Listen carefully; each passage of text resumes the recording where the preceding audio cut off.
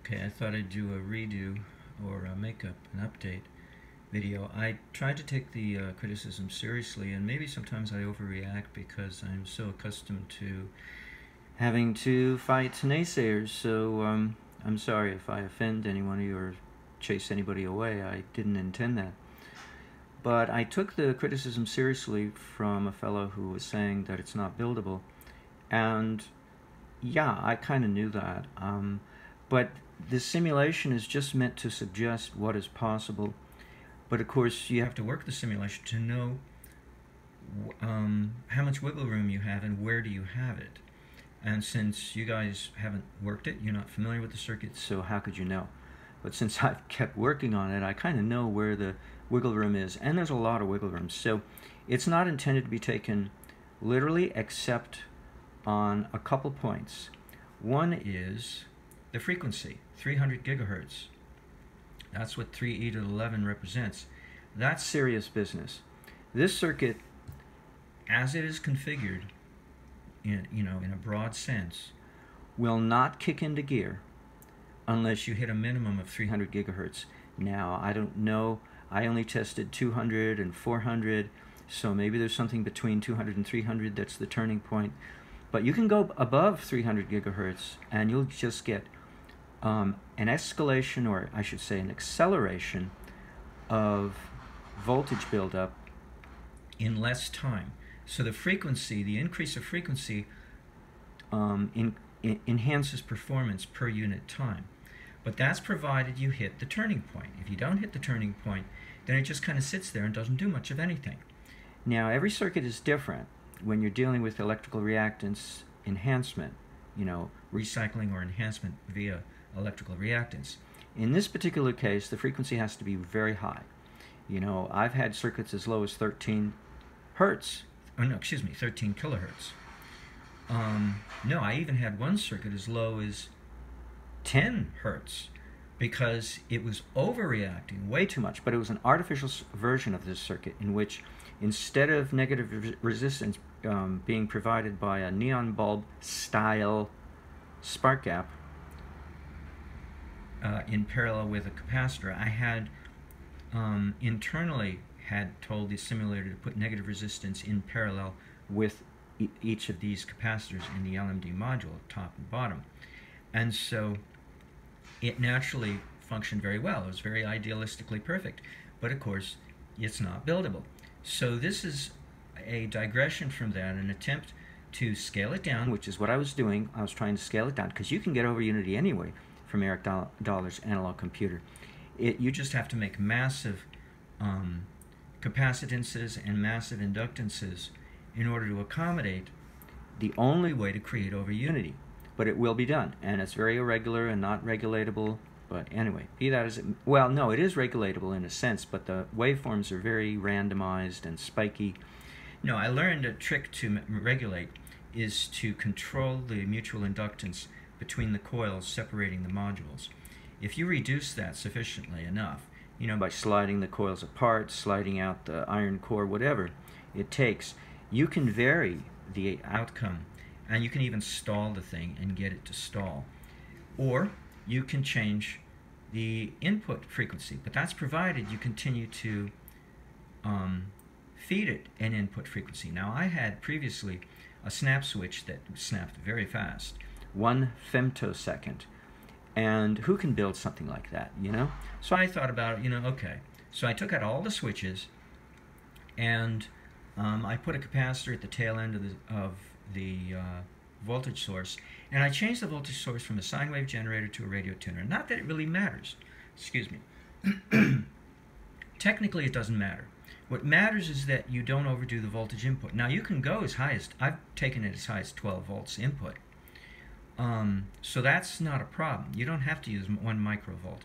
You just enhance it and get better results if you feed it less voltage. Now, you can't feed it too little, like 1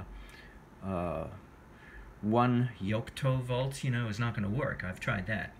But 1 microvolt is the kind of workable minimum, and around 10 volts is the workable maximum. So you can't feed it the full voltage that you normally feed our electric car motors from the battery pack, 300 volts or thereabouts, or 200 volts. No, that'll suppress electrical reactance. You don't want to do that. You want to keep your voltage low so that you can get this electrical reactance to occur. You want to encourage it. Now, there is a technique. You can use voltage division and leak off excess voltage with a very strong resistor, like 100 mega ohms. If you feel the need to feed it 12 volts using a sine wave generator, actually though a sine wave generator outputs, the digital kind outputs 3 volts, and you have to feed it between 9 and 12 volts, although 12 volts is better than 9, you get a better waveform that way. So although you feed it 12 volts, the output into the circuit will be 3 volts, and that's not bad, but if that's too much, you can always bleed it off with a voltage division. It may seem like a waste, but now I'm learning. That taught me something.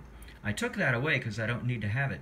What I learned is put the load where the source is, because that's where all the buildup is happening. Why leak it out anywhere else when I want to build up the voltage everywhere else? So why not just leak it in the same place that it's going to leak anyway, because I no longer have a switch here. Okay? So now that I don't have a switch here, I can put the load here and bleed out my voltage through the voltage source. Now, what does that do? You have to make sure your voltage source can handle all of this energy rushing past it, because it's going to be a lot of backwash of energy running past your voltage source. In the beginning, it's beautiful little triangle waves, and the current portion of the triangle wave and the voltage portion are in step, 0 degrees phase relation between them. It's perfect. It shows me that capacitance is ringing in this circuit, not inductance. Everybody goes for the small fry. I always go for the big fry, and I learned capacitors are the way to do it. That's where you get your energy gain that's very explosive, is through capacitance, electrical capacitance, capacitive reactance, not inductive reactance. Inductive reactance is kind of lame, but in my opinion, you don't get that explosive surge of energy as you would with capacitive reactance.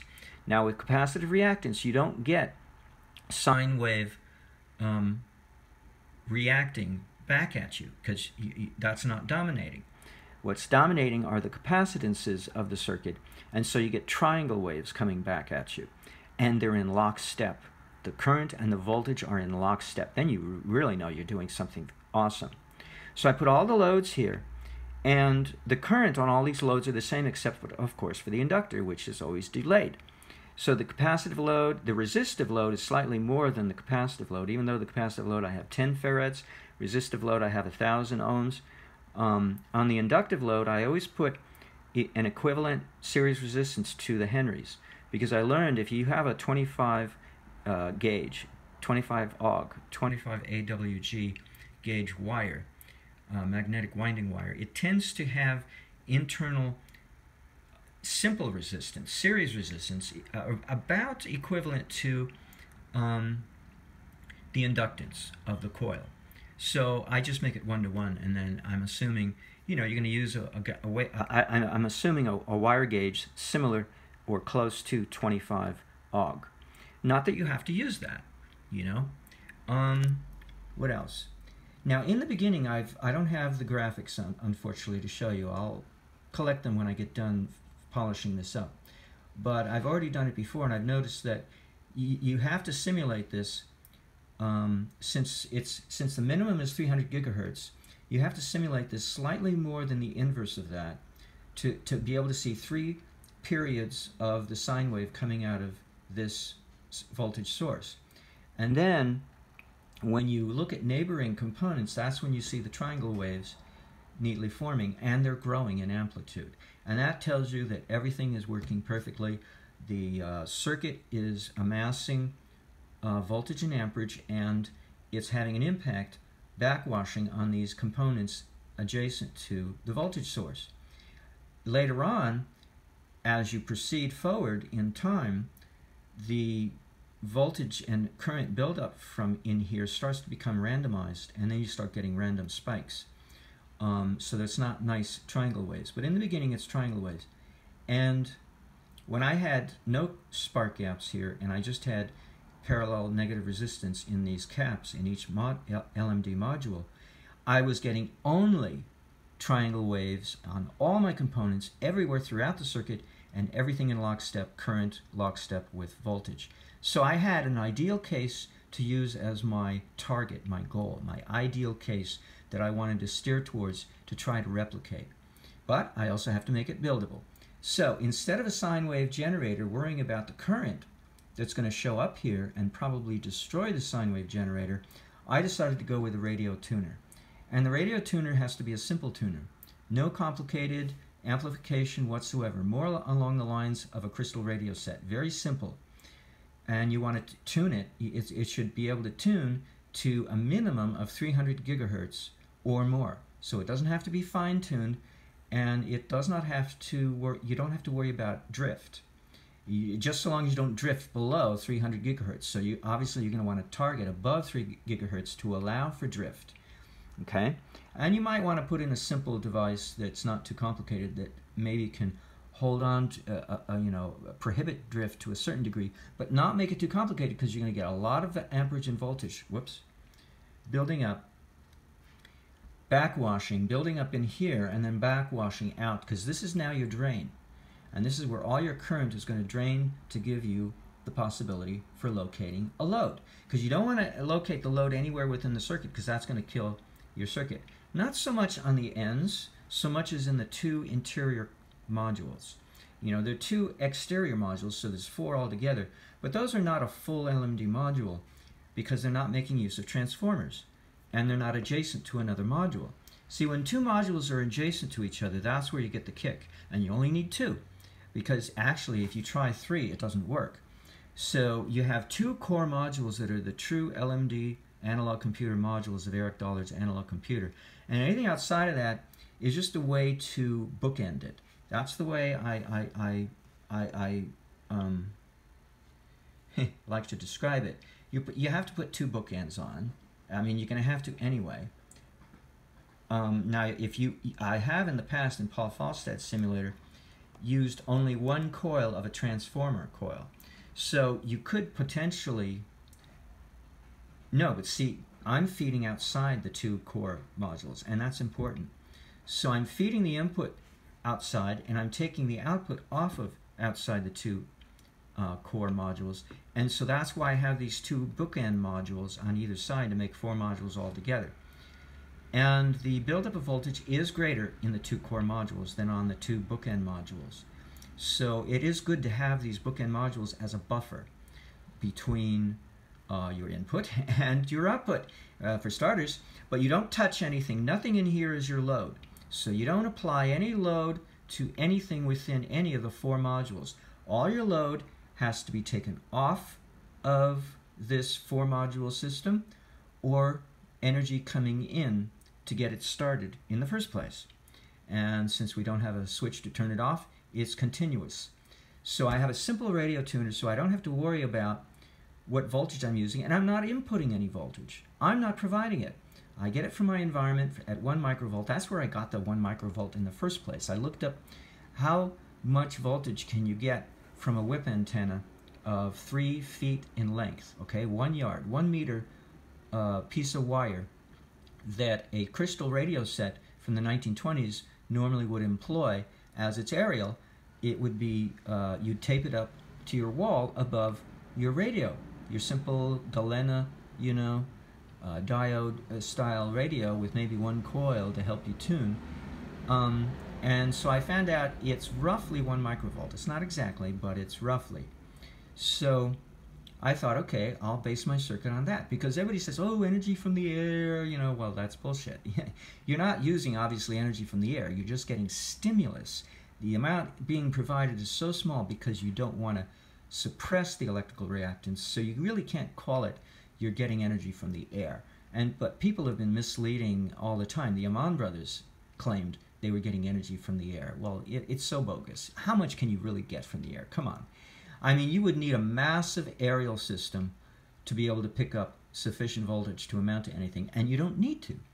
We use electrical reactance to recycle reactive power and convert it into real power, and then we can have all the energy we want to per unit time based on how much electrical reactance we recycle per unit time, the proportional amount. So we can feed it a microvolt and get away with it. So I never like to claim that I'm getting energy from the air because it's so bogus. I'm getting energy from energy is what I'm getting. As it is, no energy moves around anyway. I'm like Joseph Newman. I believe energy stays in the atom. It's in the atom and it stays in the atom. The only thing that transfers around in the circuit is information. And information is ephemeral. It has no material existence of its own, yet it has, like a parasite, it has to be hosted by matter and energetic matter, such as copper atoms and so forth, and whatnot. But energy itself is ephemeral. It's non-existent. It's information. It's a pattern that we recognize, like we see a ripple going across the surface of the water. The energy is not the water that's moving. The energy is in the water being made use of, manipulated by the information that's traveling across the lake that causes the ripples to occur in a certain timed fashion. And our brain is a pattern recognition organism that recognizes patterns when we see it. And then we impose those patterns, and the complication is we impose our conclusion is, oh, energy's moving across the lake. No, it's not. Energy is erupting from the lake in a ripple movement fashion that can move objects along the surface of the water, like a leaf floating will move with the ripple. But that doesn't mean the energy's moving. The only thing that's moving is information. So that's the way I strictly look at the situation, because that's the way I see it. You look at a football stadium, people doing the wave, they're waving their hands and standing up and down. They're not moving side to side, yet from the opposite side of the stadium, it looks like a ripple is moving sideways across the grandstand on the opposite side. And so, yeah, it'll move objects. You do a mash, a mosh or a mash, like a rock stadium, somebody leaps into everybody's arms and they move you along. Well, that's the peristaltic action of the intestines. That's they have a fan made from piezoelectric crystals and little tiny hairs that move sideways in a vibratory fashion, and it moves, it undulates. It looks like it's undulating from one side to the other, but it's really whipping up and down, and yet the ripples are patterned as a wave moving sideways, and so that moves the air molecules along sideways. So we look at these things and see, I already slipped, because I'm programmed like everybody else to think in terms of waves is energy. No, they're not. They're information. That's all they are. And like Joseph Newman, I have to agree, minus the gyroscopic portion of his theory, just the fact that energy comes out of the copper atoms, and Tesla knew this. He knew that in theory you could have as much energy as you wanted, but in practice you can't. So he did tests to see how much he could get away with. He tried to blow up stuff, and he found his limits. How far can he go before the dielectric of a capacitor, the voltage breaks through and destroys the dielectric? How far can you go before you blow up copper wire? Not just melt the insulation. I'm talking blowing up the copper atoms of the copper wire and turn it into microscopic fine particles of copper dust that is so microfine it won't even fall to the floor. It'll just hang there in the air, and you sneeze and you'll blow it out the window. That's how microfine the explosion is, and that's what happened to 9/11, but I won't go there. That's a whole nother topic in itself. There's a forensic scientist who covered that deal. But that's what happens with electrical reactants. You can blow up materials into such microfine particles that they can't even sink to the floor. They're so microfine. And that's the limit, because the valence electrons of copper is holding it together. And there's only so much energy you can pass through a copper wire before you exceed the balance of forces that are holding the copper atoms together at their valence electrons, and the whole thing just blows apart. So that's way beyond melting the insulation, okay? So that's the physical limitation of free energy that you have to build into your circuit and plan on it. The theoretical limit is infinite per unit time. You can have as much as you want, so long as you engineer for it and are ready to handle it. So here I'm trying to make it buildable.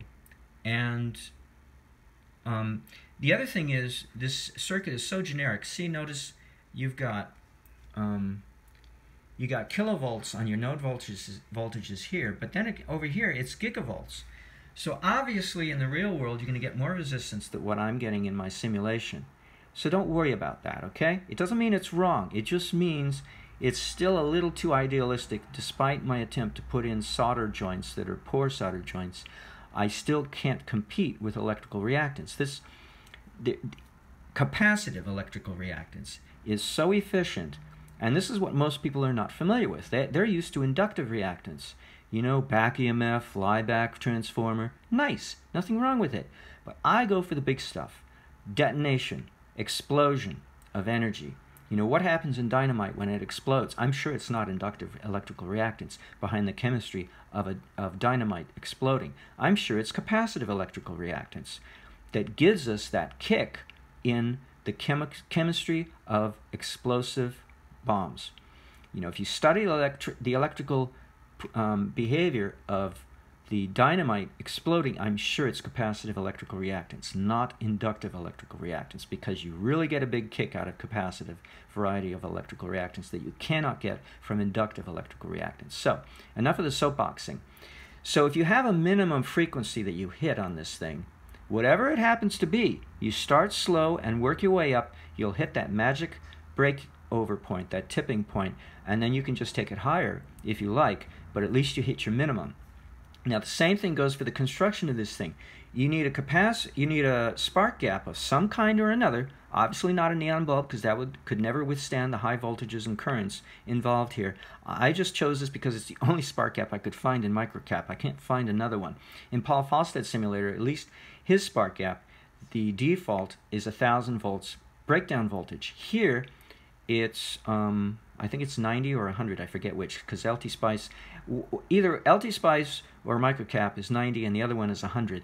I forget which is which. But it's both the same. They're patterning their basic default spark gap on what they feel people are going to most likely utilize up front. But that's not going to withstand the rigor of this circuit. And trust me, these circuits, when you're dealing with capacitive electrical reactance, they stress themselves up their gazoo. And you have to be prepared for stress. For instance, the boiling of capacitors or the meltdown of coils. Not just things exploding, but things boiling, you know, short of exploding. So you're going to deal with stress, and you got to handle that stress, all the heat buildup. This is an exothermic circuit. This is not an endothermic circuit. I wish it were. Then it could last 1,000 years and without any maintenance issues. But this is an exothermic circuit that's going to overheat like nuts, and you're going to have to deal with that. Now, Richard Hackenberger, when he worked on the EV Gray motor, he didn't work with an AM radio nearby because he was just strictly an electrical engineer, formally trained. He didn't need entertainment. He was focusing on the task at hand.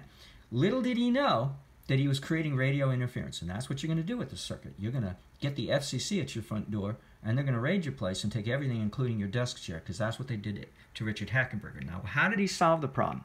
He created a conversion, a thermodynamic conversion between the electrostatic charge building up and some of the electromagnetic, but mostly electrostatic. He encouraged the electrostatic, and I'm going to describe that in a minute, so that most of the excess energy turned into electrostatic rather than electromagnetic, and then he blew compressed air across it, and that ionized the air, removed the charge via the removal of the ions, and they would ground themselves out at nearby objects. So he was grounding out his electrostatic field, and he was converting as much as possible of his electromagnetic field into electrostatic field charge so that he could go through this 2 or 3 stage process of converting his excess energy into ionizable energy that could then easily ground itself out to nearby objects.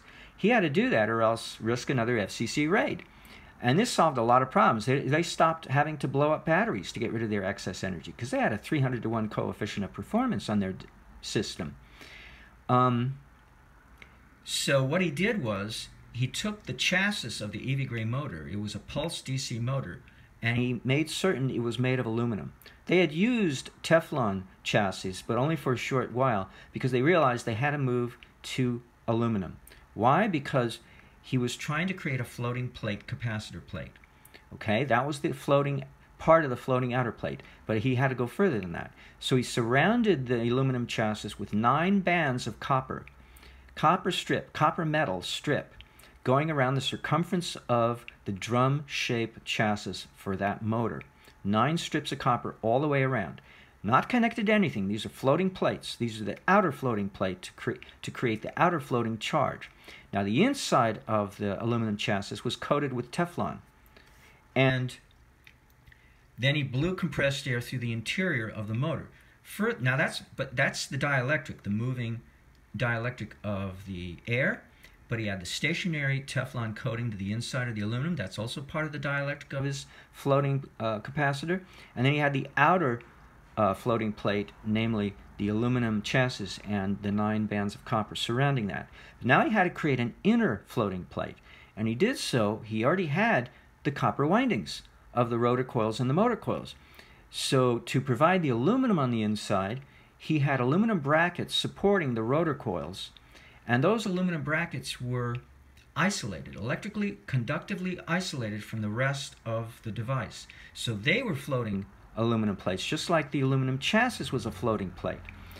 And thereby he had his floating plate capacitor to create the electrostatic conversion of whatever electromagnetic excess energy was creating a field, a very strong field around his device. He had to make sure he converted that to minimize radio interference in his local environment. So he converted his electromagnetic noise, his smog, into electrostatic noise, and then converted the electrostatic noise into ionic particulate noise, if you can call it that, and move those particulate matter out of his device into the nearby environment and ground out the excess charge. We may have to do something similar. Now, when we go to the so-called Nikola Tesla electric car hoax article that's still up on Wikipedia, although they're discussing removing it, the storyline from the 1930s, the Pierce-Arrow electric car conversion, we just assume that the aerial on the backside was strictly for the gathering of energy that was exclusively powering the car. Well, this circuit demonstrates that's not the way that works. And then, to top it off, there's so much backwash of energy that the aerial ends up being a ground for the excess energy. So now we've got this thing, broadcasting excess energy out at the so-called ground, which is now serving as an aerial. Because of a radio tuner, it's now a two-way aerial. It initiates the charging of this circuit with the right frequency of a sine wave to get it going. But once it gets going, it's self-feeding. And it just takes off to an infinite gain until it blows itself up, unless we do something to correct that. And of course we know by reducing the mutual inductance of all 3 transformers of the 4 modules that we can regulate how well this thing functions and even turn it off. So that shouldn't be an issue. The issue will be we'll be putting out lots of radio interference through our so-called aerial ground that we have to somehow deal with. And so when you think about it, in those days, he did the Pierce-Arrow experiment 3 years before the FCC came into being, which kind of made me wonder if maybe he's the reason why we have the FCC. And he drove the car up to 90 miles an hour. That means you've got 90 miles per hour wind blowing across the aerial. So now he's ionizing the air in a trail behind the car and leaving it behind the car. So I think what we would have to do is have a 2-step system. We could have the aerial on the outside, but we can need another one on the inside of the car with a forced air intake, just like we normally do these days, blowing air through and out the back end to ionize a part of the aerial that's now internalized, so that when you're sitting idling the car at a stationary position, at least you're blowing air across a portion of its bi or dual aerial. One aerial sticks up out of the car and one is internal, that you're blowing air across it. Because we got to do whatever we can to minimize radio interference with our local environment and keep the FCC happy, and keep all the radio hams happy too. How many radio hams want radio interference? They'll call up. They'll be the first ones to call the FCC. Hey, there's something going on in the neighborhood. Check it out. And they will triangulate and find you and raid your place and take everything, including your socks. So we don't want to get the FCC unhappy. All right, enough of that. So what we do is we build this up from scratch using small inductances on the coils and small capacitances on the capacitors of the 4 modules. We start small and gradually build our way up to see what does it take to create the amount of energy we want to create, because that's the part we can't. That's the part we can change. The part we can't not change is the minimum frequency to run this thing, and the minimum voltage. The window of voltage, we have to keep it down. We can't feed it hundreds of volts or thousands of volts. It won't work. So we got to have a limit of 10 volts and a minimum of a microvolt to feed this thing. But we can build the coils and capacitors marginally, small, and work our way up until we get to an energy level that suits our loads. And here's our load. I learned to put the resistive load here, because then that blocks and puts a cap, so to speak, a relativistic cap on the voltage buildup, preventing it from spilling out. So I only have a high voltage on one side of the inductor of 700 volts, yet on the opposite side, it's still high, because I'm leaking through the capacitor. Well, when I didn't have the capacitor here, it would bunch up on the bottom side and not much would show up on the top side here. But because I put the capacitor in parallel with the inductor to show you all 3 types of loads, which I'm going to measure in a while and post it together with this thing, I have to make a name for the zip file that I'm going to put this in. I haven't decided what it's going to be. It'll be in the description to this video once I decide what it's going to be. So I've got an inductive load, a capacitive load, and a resistive load. Actually, most of the current shows up here at the voltage source. It's uncanny. So that's why this should be a radio tuner and not a sine wave generator, because you could use the tuning coil on this thing as your inductive load, and any other capacitors or resistors in here, you'd have a wallop of energy if you can engineer it in such a manner that your radio tuner can handle the energy that's going to backwash into it. That's the ideal place to get your load, is from the very source of your voltage hub, that's stimulating this thing to operate. Let's see, what else is there to say? I think that's it. So, one thing I learned in the course of doing this, it's very good to go through all the stages of doing what nobody wants, because you learn how to make improvements. Now, where's my cursor? And so what I learned is that it's very auspicious to have a capacitor shorting out each of the 4 modules. So I have 3 capacitors shorting them out. And I don't think it really matters what the values are down here. I'm going to fool around with my capacitor values and my inductor values. Actually, I'm going to leave the inductor value where it is. I'm probably not going to change it. I'm going to keep it at 1 millihenry. But I do want to change the capacitive values to see how much does it matter. And I don't think it matters a whole lot. I mean, I'm sure it matters to a certain degree, and I'm sure there's lots of wiggle room, because this is the area of the circuit we get to play with to see what kind of output results, or what kind of result, what's the result. So there's wiggle room for changing this thing. You don't have to do it exactly the way I do it. And since I have less components now, you're free to do all kinds of things. Now, where's my cursor? So let's get a nice big view of this, far away view. That's a little too far away. Oh, that's okay. So here, I gotta back away now. So there's the circuit. So there's your 2 core modules, and there's one bookend module right here, and here's another bookend module. And notice that I have a spark gap in parallel with the capacitor on the 2 bookend modules as well as on the 2 core modules. So you don't have to have the spark gap on both top and bottom sides to get this thing to run. But if you're going to have it only on one side, I think you do have to have it, all of them. All 4 modules has to have a spark gap in there to provide negative resistance in parallel with the capacitor in parallel with it. Now, there's nothing to stop you from having spark gaps on both sides. All 8 spark gaps in here. Nothing wrong with that. I don't know if it increases or diminishes your output gain, the resulting output, or the resulting amount, I should say, because these are not load outputs, so I I have to watch myself here. I forgot. It's been a while since I cut the amount of spark gaps in half. I've been through so many versions by now that I can't remember. But there's a lot of wiggle room here. You know, there's some limitations that you have to stay within certain parameter limits, and within those limits you get to play with this and vary it to your heart's content. But this is a voltage buildup device. This is not a current buildup device. Unless you have bleed off to ground, you're not going to have current to speak of, to write home about. It's going to be all voltage and practically no current. So you have to artificially create a bleed to ground to have a place to put a load.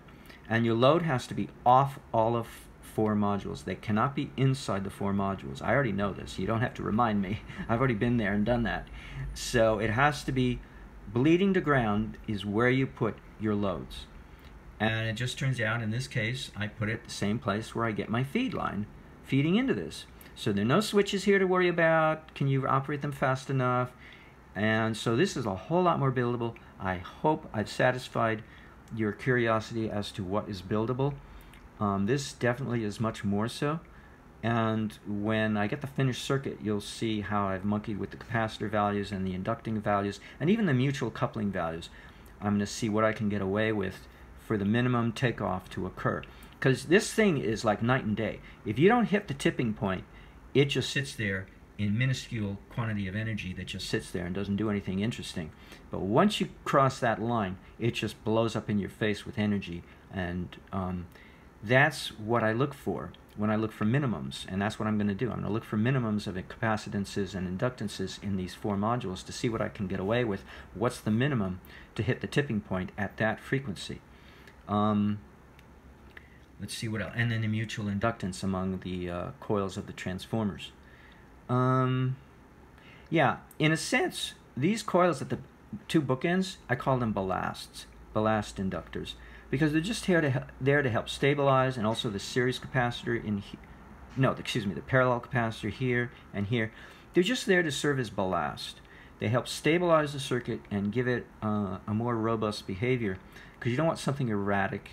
And the other thing is, I have to be careful about matrix's singular errors that microcap loves to throw in my face. And I suspect there's nothing wrong with that error message. In fact, I suspect that matrix is singular means that the circuit is overly stressed.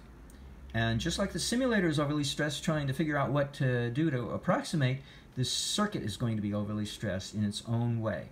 So I take errors seriously. I don't take them lightheartedly. If there's an error, I try to avoid it.